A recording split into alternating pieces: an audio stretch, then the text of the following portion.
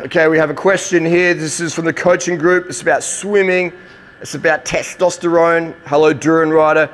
I do some ultra distance swimming. I've done several 5 to 7 mile swims, a 10 miler.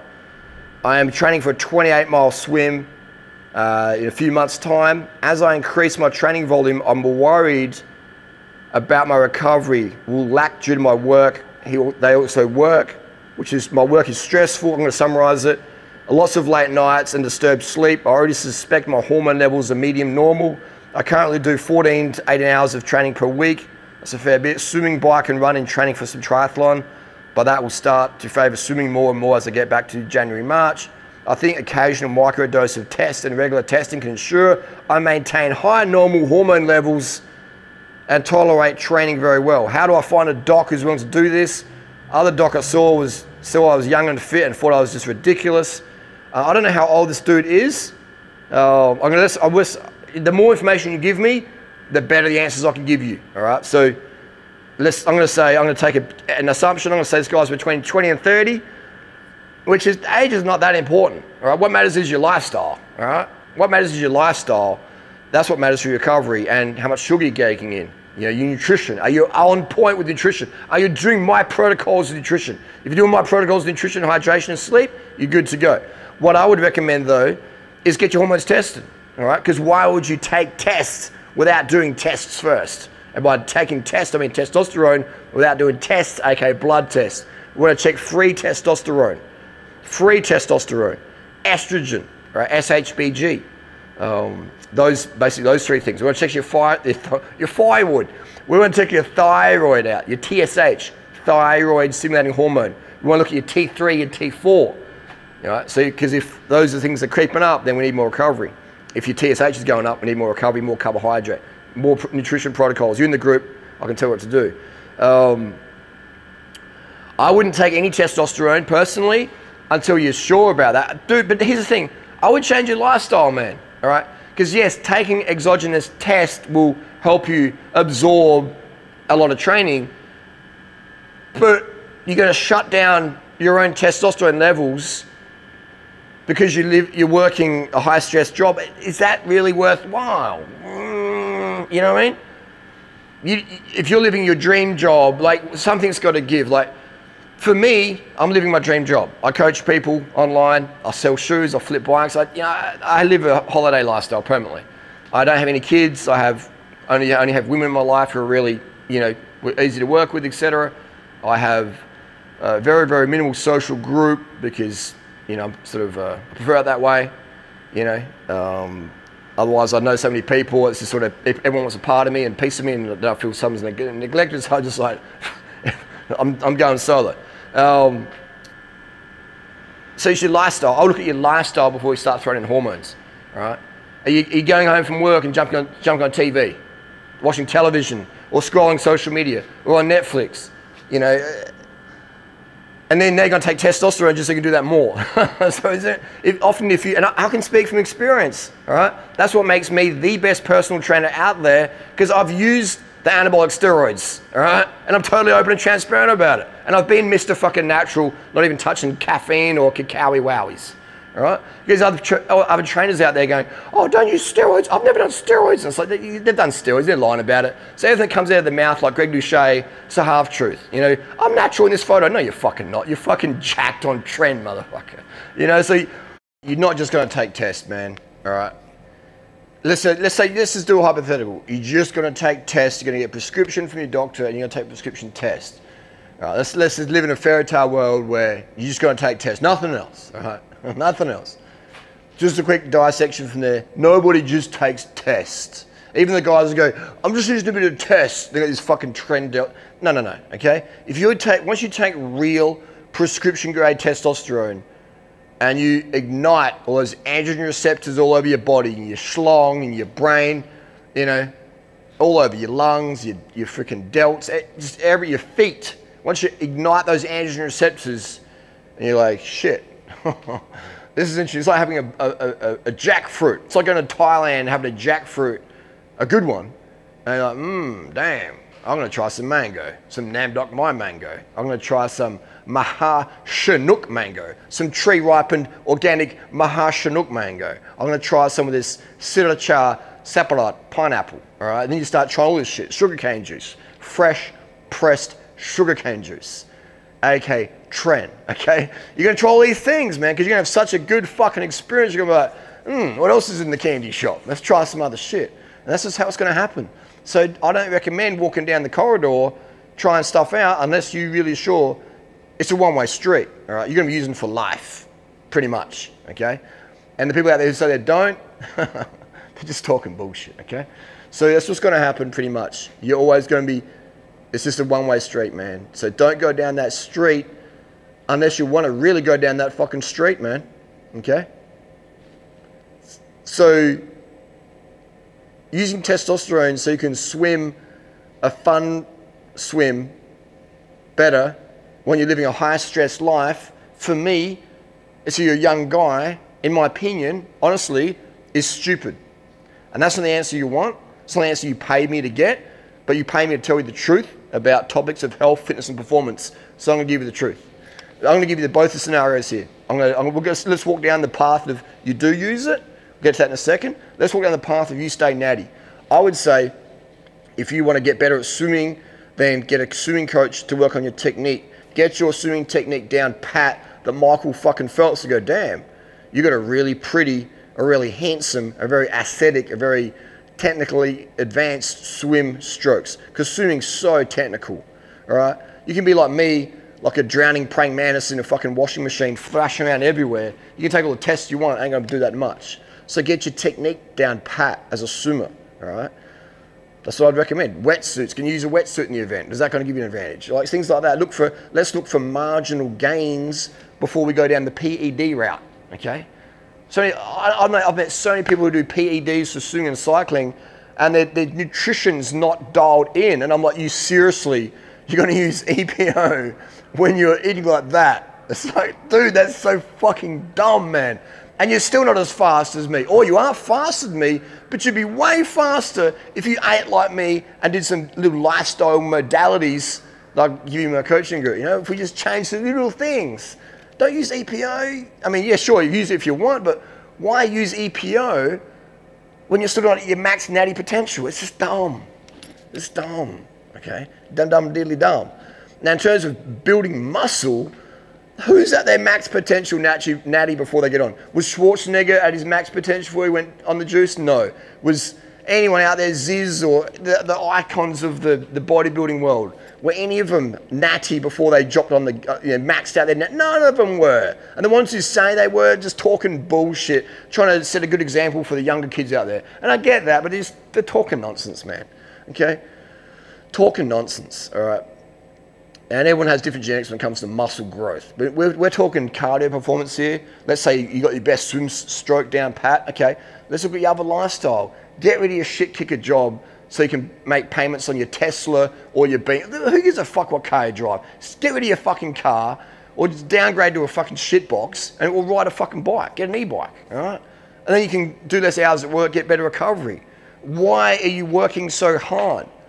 Maybe you got kids, okay, fair enough, but your kids becoming spoiled brats because you're buying the latest iPhone 14 or whatever. Give them a fucking, don't give them a phone. If they want a phone, they can collect cans and bottles and get one. Social media's fucked for kids anyway, all right? What are kids doing with phones these days? Unless you're going to use a phone to make money, you're just going to use a phone to compare and despair.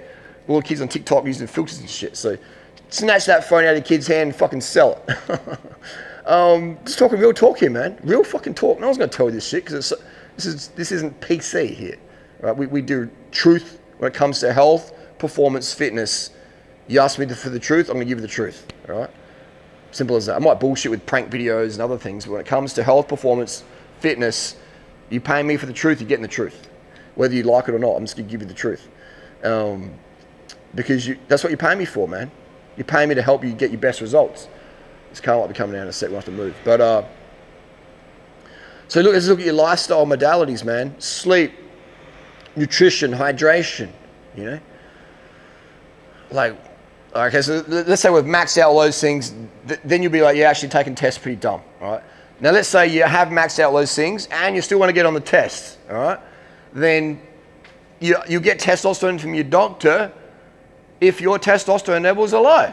All right? So if you're genuinely training that hard that you're shutting down your test levels, then yes, you can go to a doctor and go, doc, look at my tests. It's like a 13-year-old girl doing the keto diet, and I need some assistance. And they'll just write up a script and go, there you go, mate. Take it easy. See you later. That's what happens. If they're a fucking real doctor, right? Because real doctors prescribe drugs that their patients request because the patients are symptomatic. I got depression. The doctor gives them freaking drugs. Now, I'm not agreeing with any of this stuff. I'm saying this is what is done. I've got a cough. I've got asthma. They give them the puffer. Okay, my blood testers, I got low testosterone. Here's your testosterone. My blood tests, I got low estrogen. Here's your estrogen. I want to have sex with fuckboys in the weekend and don't want to use a rubber. Okay, here's a contraceptive pill. Here's a Plan B pill. That doesn't work. You know, that's what doctors do. They give out drugs based on the symptoms you present them. So if you say, hey, I want to be a better swimmer, they're like, nah, no testosterone for you. You come with a blood test proving it. Okay, here's the testosterone. You know, some people out there on the internet, maybe they use some drugs like D-Bol or some Deca, some suppressive stuff they bought online, some real stuff, and then all of a sudden they find their testosterone zero, and they go to the doctor and say, test is zero, what do I do? Doctor's like, here's your fucking test, get on it. Get on it, son. You know, so that's what can happen. But here's the thing, you go down that route of using anabolics, you're not going to stop with tests. You're going to be using all the candy shops, all the goodies. All right, that's just how it's going to be, man. Because people respond differently to different things. Some people respond better to Deca than test, and some people, because maybe it's more hair friendly. So then let's talk about side effects. Hair, all right? If you like me, it doesn't really matter. Whatever, I used to shave. I had Hollywood hair, I used to shave it off anyway. Hair, no, yeah, whatever. My girlfriends appreciate my hair. Some guys out there appreciate my hair, but I don't really, whatever, you know. But maybe you really like your hair, and you're going to take anabolics, and that's going to shred your hair out in a couple of weeks, or a couple of months, or a couple of years. Who knows? It's genetics. Are you ready for that? Oh, I'll just do finasteride, block my DHT. And it's like, you're going to block DHT, which is one of the most powerful hormones in the male body, for all the good things. You're going to like block that. You're going to take tests to get anabolic, and then you're going to take finasteride to block the androgenic benefits of DHT. It's like, fuck, that doesn't make any sense to me at all. All right. At the start, it sort of did, and I was like, hang on, I'm doing my homework. No, that doesn't make any sense at all. Okay, fuck that. That's just my personal opinion. All right, so let's look at side effects. So let's talk about the hair. Okay, only use anabolics if you don't care about your hair. So, hair is one side effect. The other side effect is gyno. You get big tits. All right, you grow breast tissue. That can happen. Some guys it does, some guys it doesn't. Are you ready for that? All right, what's the solution? Some people use things like Nolvadex and letrozole and all sorts of whatever. Dangerous drugs, in my opinion. Some guys just get surgery. Some guys just run it. They don't care. Whatever. Another one would be.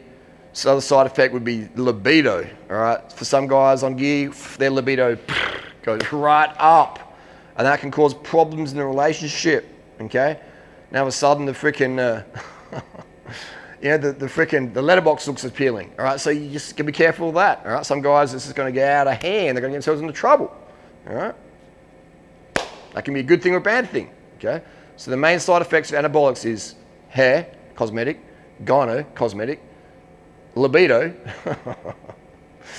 fantastic or not fantastic, okay? So you can have some potential issues there. Get yourself in some real trouble, all right? Real trouble, man, okay? So yeah, so that's what you want to be wary of, okay? I would say don't take anabolics, all right? Don't take them. And if you are going to take them, wait 5 years of doing the homework, all right? And really visualizing yourself having these side effects, how are you going to deal with it, all right? Simple as that. But better yet, I would say don't use them, okay? Don't use them. Me, am I glad I use them? Fuck yeah, because I'm a coach, all right? I'm a coach. I'm willing to sacrifice certain things in my life, early nights or whatever, to gain an opinion that's based on my personal experiences, okay? So I can help other people make that same choice or avoid that bad choice, okay? So I have no regrets. I have no regrets at all. Would I recommend it for people? It depends what their goal is. If you want to look like one of these fake netty dudes out there, then that's what they do. That's what's done. But you know, then again, do you want to live a lie like they live? These people aren't happy. There's people out there who use steroids on social media. I'm not talking about the professional athletes, the cyclists, the swimmers, the runners. They have to lie because of sports entertainment. I'm talking to guys and girls out there who use steroids and get this really enhanced physique, you know, small, big, whatever. It's just enhanced 3D look. And they lie about it. And they say, I don't take steroids. I don't know anything about steroids. I just buy my protein powder, 10% off this. I don't use steroids. I just train hard. Get me as a coach. I'm the best coach in the world. I just train hard. I don't use any steroids. And they're fucking narcissistic sociopaths, man. Simeon Panda, Daniel Lynn Bailey, fucking Matt Does Trend, Tren X, all, whatever, Greg Duche. Oh, I use a little bit of test here and there, but not, just, you know, they just lie. They sell this Testosterone bullshit, you know, this supplement crap. Just lying through their teeth. Sean Baker, that keto carnivore dude, just lying for their teeth, man. You know, so that's I have a little bit of an issue with that. I don't have any hate towards these people. I feel sorry for these people. They're going to lie to the audience that much. And let's say you got a Tour de France winner, or you got Michael Phelps or Michael Jordan. These people who use performance-enhancing drugs to win at the top level, they lie. But they're entertainers. Like, we want them to take drugs, to slam dunk that hard, to swim that fast in the pool like a fucking tuna fish, to ride the mountain up that fast to those wattages. We want them to do that. That's entertainment, okay? The UFC, Conor McGregor, full of fucking steroids and speed and painkillers. He puts on a great show, you know? Fucking oath he does. You know, and no one buys a UFC shirt thinking they're going to be like Conor McGregor. No one buys a bike thinking they're going to be like, you know, a Tour de France champion, you know? No one gets a Speedo goggles thinking they're going to be like Michael Phelps, all right? We don't. But people buy programs and go to the gym doing these stupid diets thinking they're going to look like Tren X or whatever. They're not going to look like them ever, because these people who buy the products are natural, and the people who sell the products are taking anabolic androgenic steroids, okay? They are. And they're lying to your face about it. And most people don't care because they believe in fairy tales. Durianrider, you're just jealous. Just because someone's bigger than you doesn't mean they're on steroids. That's right, it doesn't. People, you can be fatter than me, you know? Or you just have genetically more muscle than me because you've been genetics and training for 20 years. Fair enough. But there's people out there who are on steroids, all right? And when I say they're on steroids, that's my opinion based on 25 years of being around steroid users. It's my opinion based on supplying steroids to certain people, okay? It's my opinion based on taking steroids in my own body and seeing my transformations and seeing how it works in the body, etc. So that's what my opinion is based on. My opinion is based on talking with, you know, professional level bodybuilders and or so I should say, and people who have extensive experience about steroids. All right, I'm like a little small fry on that one. And I asked them, do you think this person's natty? No, the fucking way they're not natty. I was like, okay, I didn't think so either. You know, so like talking to full-on people, it's a bit like those guys out there who've never fucking, you know, they've never had a hot girlfriend, and they're going to tell you exactly what it's like to have a hot girlfriend, how to manage her, and deal with all the extra benefits and sides and that comes with hot girlfriends or whatever. You know, like the guys, I read it on the internet. This is how it is. You got no fucking personal experience. I've never been to Thailand, but it's like this. Durianrider wouldn't know what Thailand's like. Like, I've never been there, but Durianrider's a jerk. He's an idiot. You know, like. So, yeah, that's why I love doing what I'm doing. I love learning from people who've fucking got the experience. All right? That's what I love learning from. And people who are going to tell you the fucking truth about their experiences versus just bullshit you to protect your ego or their ego or make some more money off you or whatever. Fuck that, man. Life's too short to hang out with people who are going to bullshit you at your expense, at your health goals not achieved, your fitness goals not achieved, your lifestyle goals not achieved because someone bullshitted you to scam you for money. All right? Fuck that. That's fucked.